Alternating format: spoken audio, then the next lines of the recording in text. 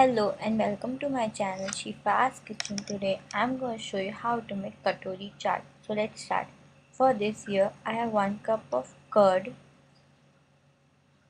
half a cup of tamarind chutney, save, I have green gram boiled or hara moong, then I have pomegranate seeds, half a cup of boiled potatoes, half a cup of black chickpeas, then I have salt to taste, half a teaspoon of red chili powder, half a teaspoon of cumin powder and 1 teaspoon of chaat masala powder, finely chopped green coriander and 1/4 cup of powdered sugar. So let's start. And we have samosa patti. First in the bowl I let boiled potatoes cut into cubes,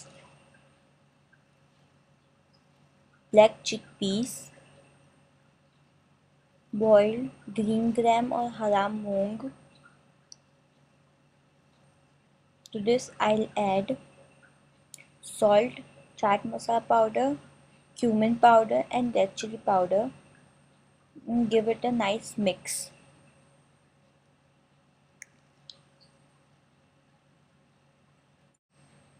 And our filling is ready. In the curd, we'll add powdered sugar, give it a mix, and it is ready. Then we'll take a samosa patti and we'll fold it into 3 parts and we'll cut it like this. Then we'll place it one above the another like this. Put it in a strainer and press it with a whisk. We'll fry it like this.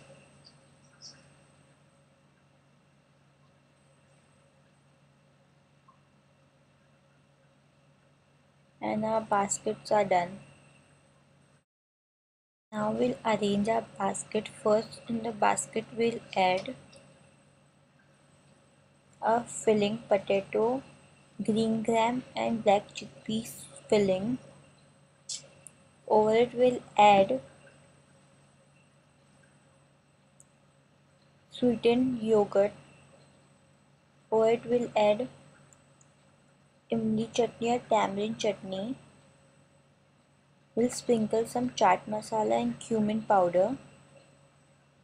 We'll add save. Then finally over it we'll add some pomegranate seeds and finely chopped green coriander.